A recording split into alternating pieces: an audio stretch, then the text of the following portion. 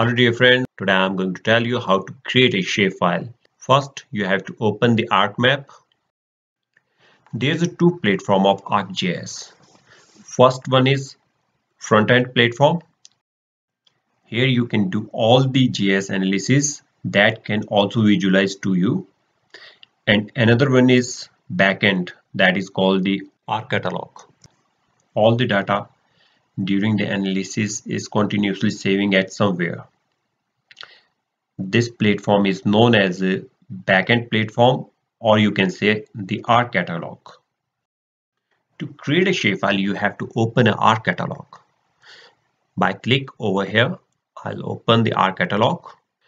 Now you have to select the project folder where you want to save that particular shapefile. Here I'll create a one folder where I would like to save all the shapefiles. So by right click on new and create a folder and just give it the name. And the next step is click on that particular folder and click on new and click the shapefile. When you click on the shapefile, this window will appear on your desktop.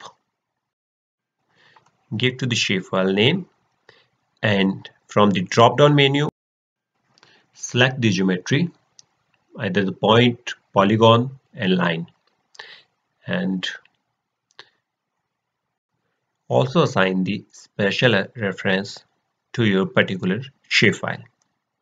By click on edit button, there will be two options appear on your window. First is the GCS and second one is PCS. As per your requirement, you can select either a GCS or either a PCS. Whenever you are interested to know about the length, the area of particular geographical features, on that case you have to select PCS, that represent the two-dimension surface, whereas a GCS represents a three-dimension spherical surface. The best example of WGS 84 coordinate system belongs to GCS. Now I select on PCS and click on UTM. After that, WGS 1984. Here you have to select Northern Hemisphere and 43N.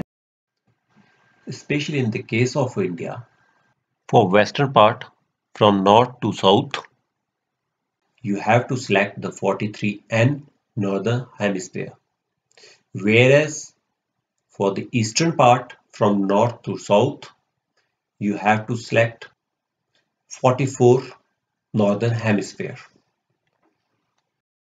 Now create a line shapefile. Same process we have to follow. Right click and click on new, click shapefile, and in the text box rename it. From the drop down menu select the geometry, polyline, and from the special reference click on edit, and this time I'll be select on GCS, and here you have to click on word WGS 1984. After that click on OK tab. The last one is polygon feature. Same process we have to repeat. Right click on the folder and click on new, and after that the shapefile. From the text menu you have to rename it, and drop down menu select the geometry, polygon, edit, and select the special reference, projected coordinate system, and the northern hemisphere you have to select the 43N.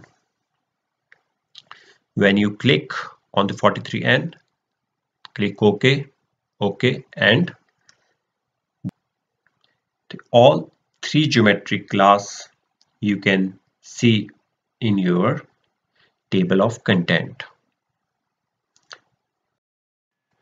Thanks for showing interest.